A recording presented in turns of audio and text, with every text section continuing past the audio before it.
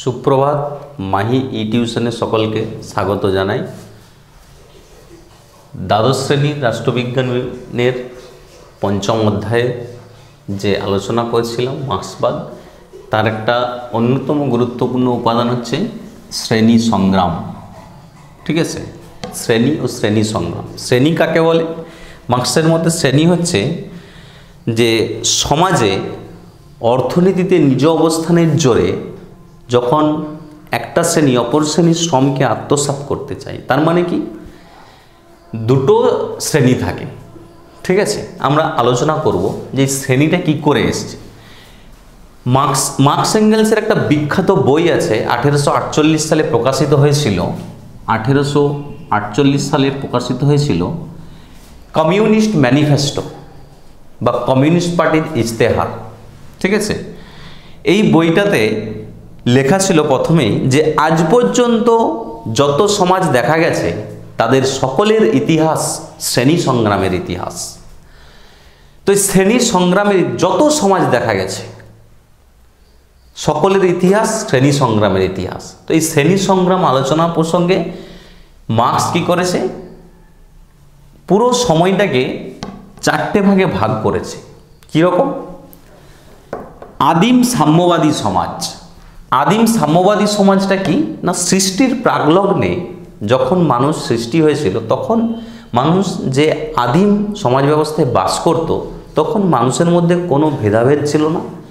তারা একে অপরের কোনো হিংসা, কোনো হানাহানি, নিজের স্বার্থবোধ কোনো কিছুই ছিল না। একে অপরের সাথে বাস করত। তারা শ্রম উৎপাদন করত ভোগের জন্য, বিনিময়ের জন্য নয়।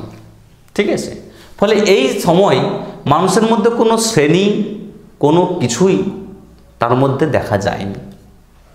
কিন্তু যখন বিবর্তনের মধ্যে দিয়ে আদিম সাম্যবাদী সমাজটা দাস সমাজে আসলো, দাস সমাজ মানে কি, এই যে আদিম সাম্যবাদী সমাজ থেকে যখন দাস সমাজে পরিণত হলো তখনই রাষ্ট্রের উৎপত্তি হলো। কীরকম? দাস সমাজের দুটো শ্রেণী ছিল। যখন মানুষ আদিম সাম্যবাদী সমাজে বসবাস করলো তখন কি হলো, তারা একসাথে বসবাস করতে করতে তারা নিজেরা জীবনযাপনের জন্য চাষাবাদ শুরু করলো, পশুপালন শুরু করলো। করতে করতে মানুষের মধ্যে স্বার্থবোধটা জন্ম নিল। তখন কি করলো, সেটা যে সম্পদটা উৎপন্ন করলো সেগুলো নিজেকে আত্মসাৎ করতে, নিজে কেন্দ্রীভূত করতে সক্ষম হলো। যখন এটা হলো, সেই বিবর্তনের মধ্য দিয়ে আসলে কি দাস সমাজ। এখানে দুটো শ্রেণী ছিল।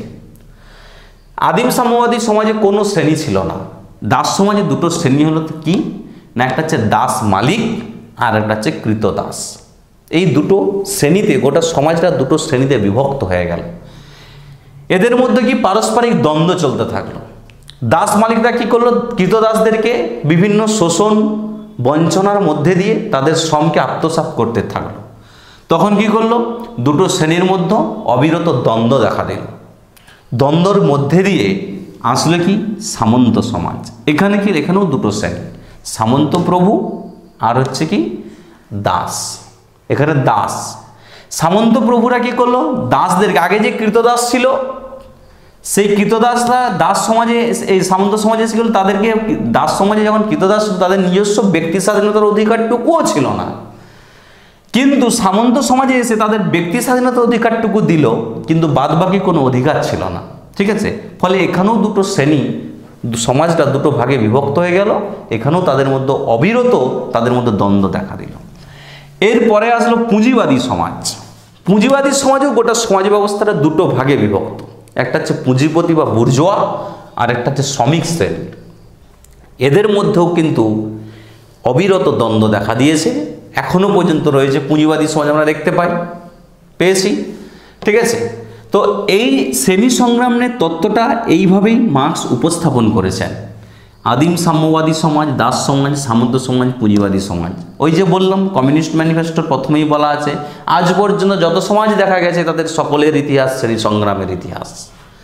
ফলে প্রত্যেকটা সমাজেই কিন্তু শ্রেণী সংগ্রাম একটা অবিরত অবিমিশ্র অবস্থায় থেকে গেছে। ঠিক আছে, এটা হচ্ছে মার্ক্সের শ্রেণী সংগ্রাম সম্পর্কিত উপাদান বা তত্ত্ব। এরপর হচ্ছে উদ্বৃত্ত মূল্য তত্ত্ব। ঠিক আছে, উদ্বৃত্ত মূল্য তত্ত্বটা কি? উদ্বৃত্ত মূল্য তত্ত্বটা যে যে উদ্বৃত্ত, উদ্বৃত্ত মানে কি, যেটা কাজ পরিশ্রমের ফলে যেটা বেঁচে থাকে, অবশিষ্ট থাকে, সেটাই উদ্বৃত্ত আমরা জানি। মার্ক্সের উদ্বৃত্ত মূল্য সেটাই, যে এখানে দেখো লেখা আছে মোট শ্রম সময়ে সৃষ্ট পণ্য মূল্য মাইনাস মোট শ্রম সময়ে প্রদত্ত মজুরি মূল্য ইজুকাল টু উদ্বৃত্ত মূল্য। কীরকম উদ্বৃত্ত মূল্যের তত্ত্ব মার্ক্সের, যে এই যে গোটা সমাজ ব্যবস্থা দুটো শ্রেণীতে বিভক্ত। একটা কি, ধরো আমাদের ভারতবর্ষ একটা কি কৃষি প্রধান দেশ। কৃষি প্রধান দেশে কি আছে না, যারা জমির মালিক তাদেরকে কি বলা হয়, জমিদার। আর যারা তার জমিতে কাজ করে তারা হচ্ছে শ্রমিক। ঠিক আছে, এই শ্রমিকরা কি করে, তারা নিজস্ব পরিশ্রম বিনিময়ে নিজেদের মানে লেবার দিয়ে নিজের শারীরিক পরিশ্রমের দ্বারা তারা ফসল উৎপন্ন করে, কিন্তু ফসলটা ভোগ করে কে, জমির মালিক বা জমিদার শ্রেণী। ঠিক আছে, তো এই যে মানে মালিক শ্রেণী ভোগ করে তার পরিমাণটা অনেক বেশি, অথচ সেই মালিক শ্রেণী কি করে, যে যে শ্রমিক তাকে পারিশ্রমিক, তার পর্যাপ্ত পারিশ্রমিকটাও দেয় না। এখানে যদি শ্রমিক যদি করতো কি, তার যদি নিজের জমি থাকতো, সে যতটুকু তার পরিশ্রম দরকার ততটুকুই দিত, সেটা হলে তার পরিবার খেয়ে মেখে তাদের চলে যেত। ঠিক আছে, কিন্তু সেটা হলো না। এটা হচ্ছে একটা শোষণ করার, বঞ্চনা করার একটা মোক্ষম উপায়, যেটা মার্ক্স দেখিয়েছেন যে সমাজে উদ্বৃত্ত মূল্যতত্ত্ব রয়েছে, উদ্বৃত্ত মূল্য রয়েছে। কি করে, যারা জমিদার, যারা পুঁজিপতি শ্রেণী, এরা বিভিন্নভাবে শ্রমিক শ্রেণীকে কাজে লাগাচ্ছে। ধরো একটা কলকারখানায় কি করে, মালিক, যে কারখানার মালিক সে তো কাজ করে না, সে কি করে, কারখানার যন্ত্রপাতি আছে, শ্রমিক শ্রেণীরা সেখানে কাজ করে, তাদের নিজেদের পরিশ্রম দিয়ে সেখানে তার জিনিসপত্র উৎপন্ন করে। সেখান থেকে যা টাকা উৎপন্ন হয়, ধরো একটা জিনিস উৎপন্ন করতে দেখা গেল যে 10 টাকা খরচ হয়েছে।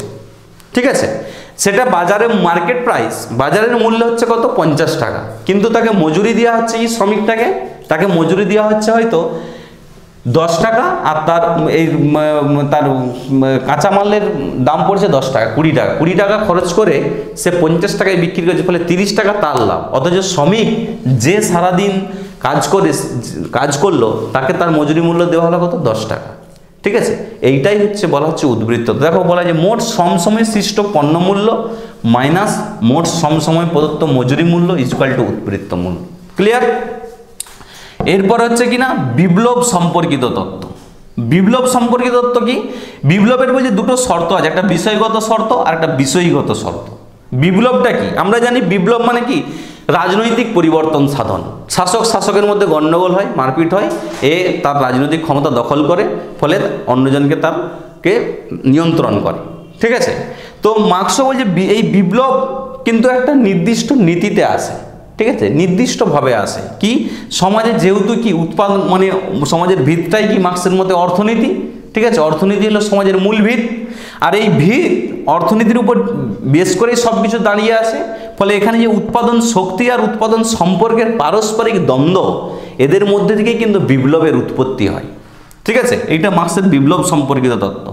আর আছে কি মার্ক্সের রাষ্ট্র সম্পর্কিত তত্ত্ব, যে রাষ্ট্র ব্যবস্থাটা এইটা কীরকম, এই রাষ্ট্রের উৎপত্তি হলো কখন। আমরা আগে আলোচনা করেছি রাষ্ট্র উৎপত্তি কিন্তু এই দাস সমাজে। ঠিক আছে, শ্রেণী সংগ্রামের তত্ত্ব যে আলোচনা করেছিলাম, এখানে দাস সমাজে কিন্তু রাষ্ট্রের উৎপত্তি। কেন, রাষ্ট্র মানুষ কখন সৃষ্টি করলো, কখন রাষ্ট্র সৃষ্টি হয়েছে, তখনই যখন শাসক শ্রেণী শাসিত শ্রেণীকে নিয়ন্ত্রণ করার জন্য একটা দমনমূলক যন্ত্র হিসেবে, সেটাকে দমনমূলক যন্ত্র হিসেবে রাষ্ট্রের সৃষ্টি ঘটিয়েছে। এই জন্য মার্ক্সের মতে রাষ্ট্র হচ্ছে শ্রেণী শোষণের হাতিয়ার। কীরকম না, ধরো একটা শ্রেণী, শাসক শ্রেণী বা জমিদার শ্রেণী কি করে, শ্রমিক শ্রেণীকে তাকে অত্যাচার করে, তাকে নিয়ন্ত্রণ করে, তাকে নিজের মতো করে চালায়। কীরকম, তাকে ধরো মজুরি ঠিক মতো মজুরি দেয় না, তার ব্যক্তি স্বাধীনতাকে হরণ করে নেয়। ঠিক আছে, এইরকম বিভিন্নভাবে তাকে শোষণ করে। ঠিক আছে, তাকে বিভিন্ন সেই শ্রমিক শ্রেণীকে বিভিন্ন লাঞ্ছনা মঞ্চনা শিকার হতে হয়। ঠিক আছে, ফলে তখন কি হয়, যে এই যে লাঞ্ছনা বঞ্চনা শিকার, এইটা কি করে শাসক শ্রেণী প্রতিনিয়ত চালাতে যায়, কিন্তু চালাতে গেলে তার কি একটা হাতিয়ার দরকার, একটা যন্ত্র দরকার। সেই যন্ত্র হিসেবেই কি করেছে, সে শাসক শ্রেণী রাষ্ট্র সম্পর্কিত একটা ধারণা, একটা কনসেপ্ট সে নিয়ে এসছে। ঠিক আছে, সেই জন্য বলি রাষ্ট্র হচ্ছে দমনমূলক যন্ত্র বা দমনমূলক হাতিয়ার। ঠিক আছে, এইভাবেই রাষ্ট্রের কিন্তু উৎপত্তি বা রাষ্ট্র সম্পর্কিত তত্ত্ব মার্কস প্রেরণ করেছে। ঠিক আছে, তাহলে আমরা আগের ক্লাসে আলোচনা করেছিলাম মার্কসের যে প্রধান উপাদানগুলো আছে, মূল উপাদান, সেগুলো কি ছিল? প্রথমে দ্বন্দ্বমূলক বস্তুবাদ, ঐতিহাসিক বস্তুবাদ। আজকে আলোচনা করলাম কি না শ্রেণী সংগ্রাম, উদ্বৃত্ত মূল্য তত্ত্ব, বিপ্লব সম্পর্কিত তত্ত্ব, রাষ্ট্র সম্পর্কিত তত্ত্ব। ঠিক আছে, আজকে এতটাই। কারো কোনো অসুবিধা থাকলে অবশ্যই আমাদের ওয়েবসাইটে জানাইও, আমরা তার সমস্যার সমাধান করব। ধন্যবাদ।